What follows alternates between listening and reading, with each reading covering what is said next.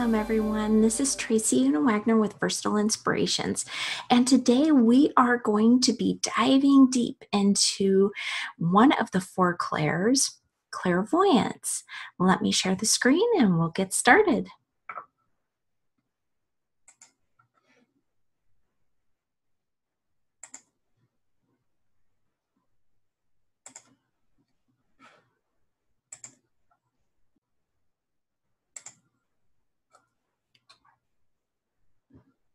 So let's get started visiting the Clairs. This time we're going to visit Clairvoyance. So clairvoyance is, the meaning is clear seeing. So we see, and a lot of people will see sometimes in their third eye, sometimes in their mind's eye, sometimes it will be clear as day to the person that's having the visions. So you see with your third eye or have premonitions. So in that third eye area, that's pretty much where the clairvoyance originates. That's where we can gather the information that's out there. So the third eye actually kind of translates that for us, or it gives us those visions or those premonitions. You see through a person. A lot of times people with that clairvoyant ability, which we all have, but if yours is a little bit more I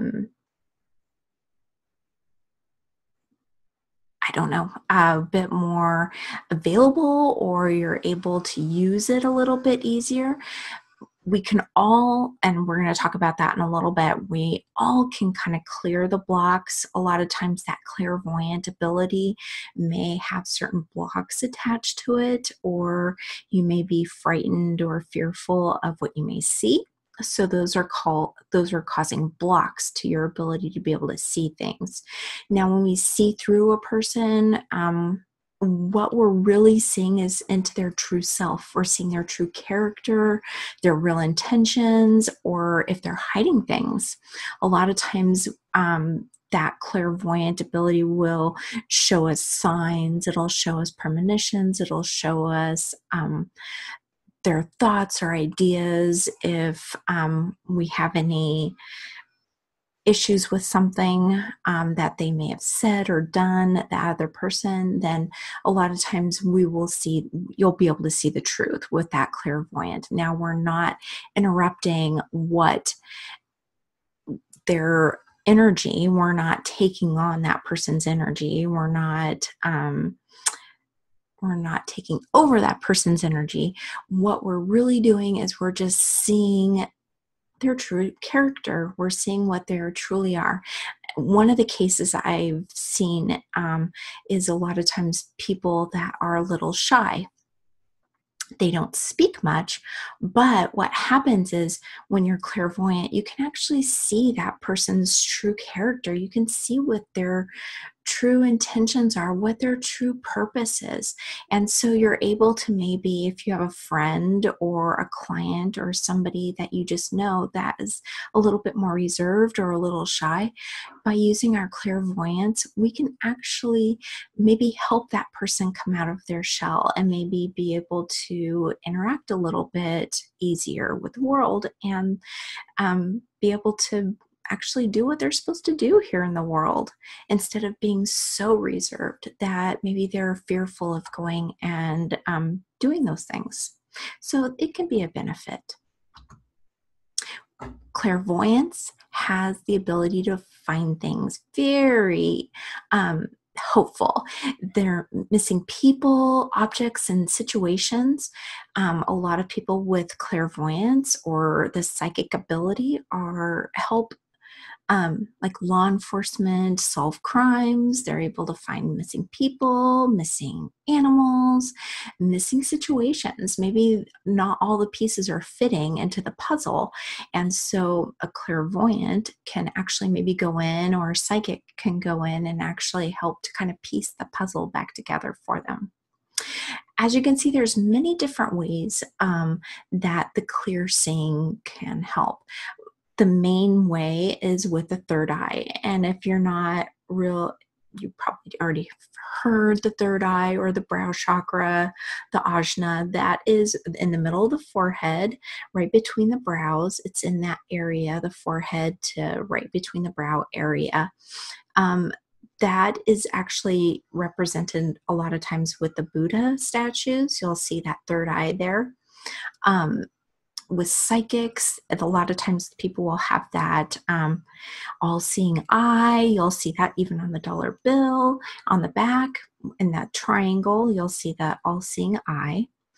Now, when clairvoyants work, clairvoyance can happen in many different ways. Like I said, with either seeing within the mind's eye, not really outwardly seeing, but pictures in the head. Just maybe like if you're daydreaming or something, it kind of has that same kind of look to it. Like if you're just daydreaming and you just see it in your head, that is how a lot of people see it. But some people actually see apparitions. People can actually see energy.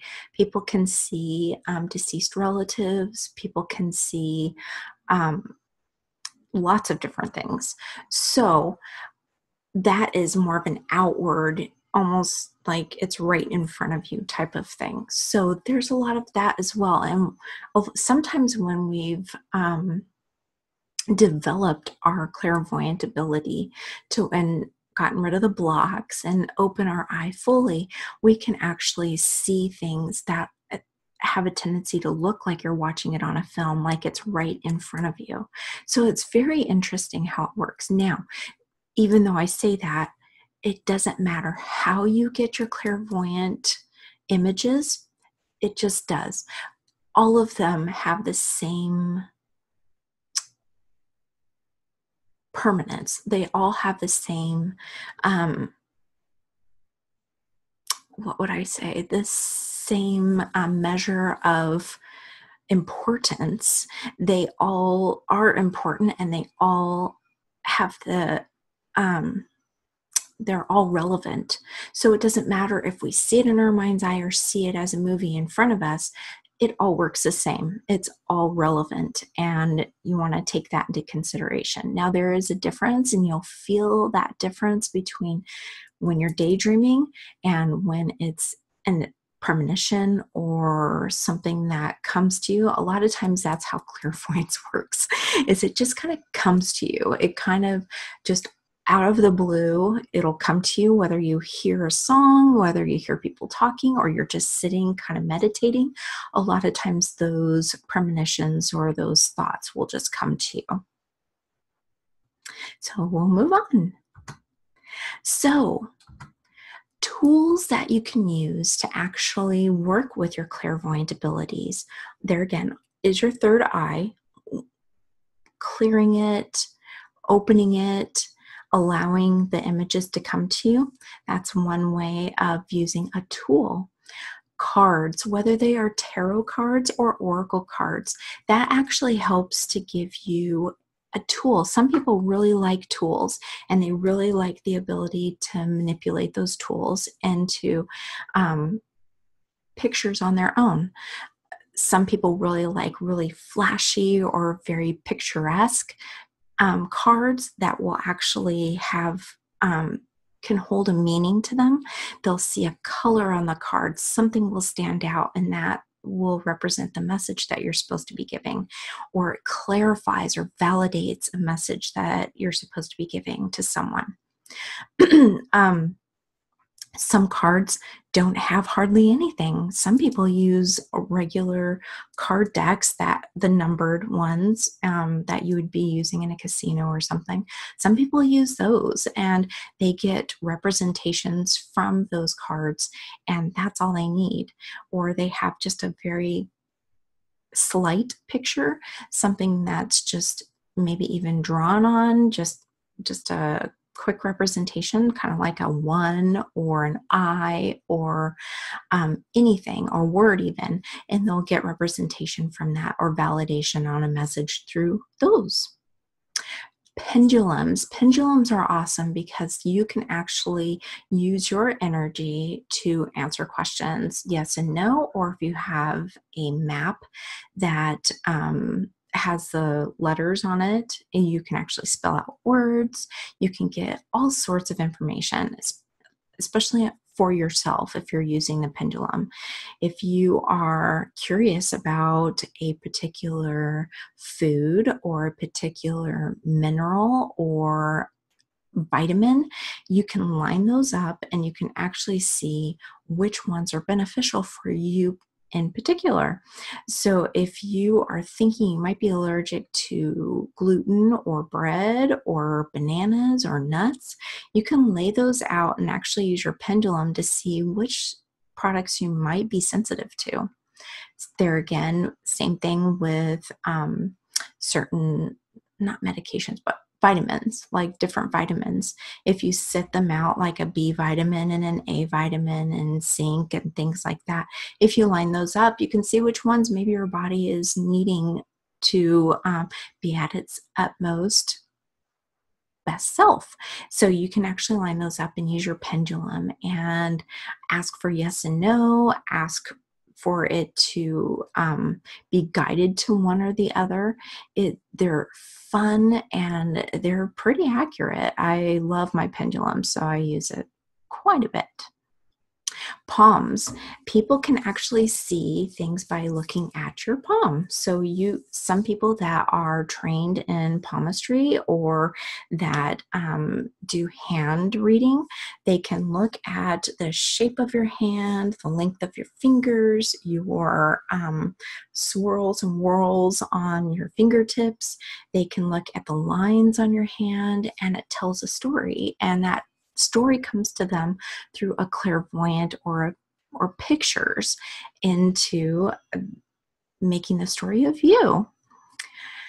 Crystal balls and mirrors, things like that are for scrying. And so with the crystal ball, what we're doing is we're gazing, and with the mirrors, we're gazing, and we are allowing the message to come to us. It's almost like meditation, but there again, it's a tool we can set in front of us, just like a flame on a candle that we get drawn to, our eyes get drawn to, and we just kind of gaze and let our real vision kind of go and kind of just be a little more vague on what we're seeing. But by doing that, we're able to see images, we're able to get clearer on the messages we need to deliver and for more validation. Other ways are by runes. Runes, we can throw runes, and then through how they are arranged and which ones are up and which ones are down, we can get information from the runes. They've been around for a very long time, and they're not as readily available, but if you look online, you can find some really nice ones. Also, your dreams. Clairvoyance comes through with your dreams as well. And by learning a little bit about dream interpretations, you're able to learn a little bit more about maybe what your dreams are trying to tell you. A lot of times we're so busy with our chaotic lives. We've got monkey mind. We're looking at our to-dos and fretting about what we haven't done, and not even meditation will get us to calm that sometimes.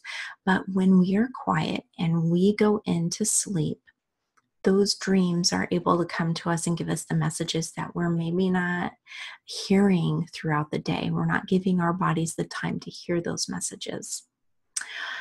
Also, just like I said, the tools of meditation, if you can sit and you can meditate, more times than not, you're going to get some premonitions, you're going to get some ideas coming to you, and those things, some people call a lot of that monkey mind, but sometimes they are messages that you're needing to hear, and they're your clairvoyant intentions happening right now.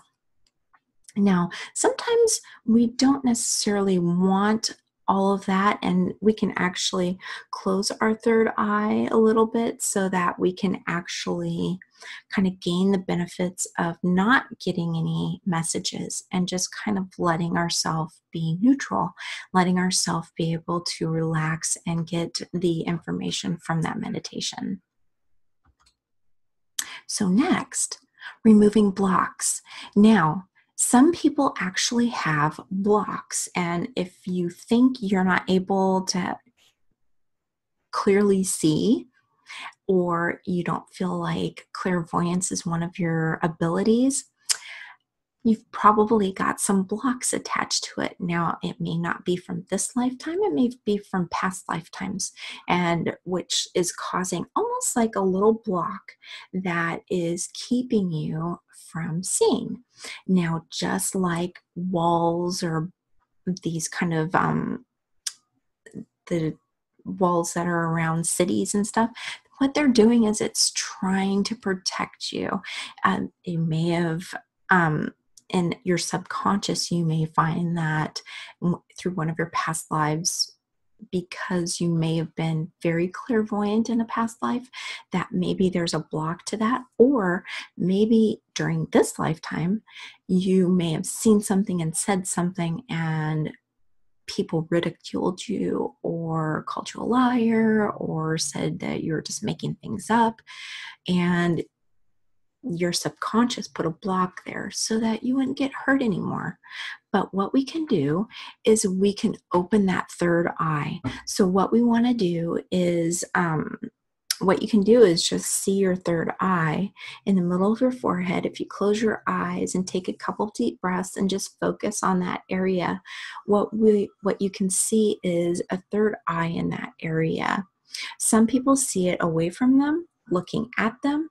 Some people just see it resting there. Some people even see it more in their head rather than on the outside of their bodies in between.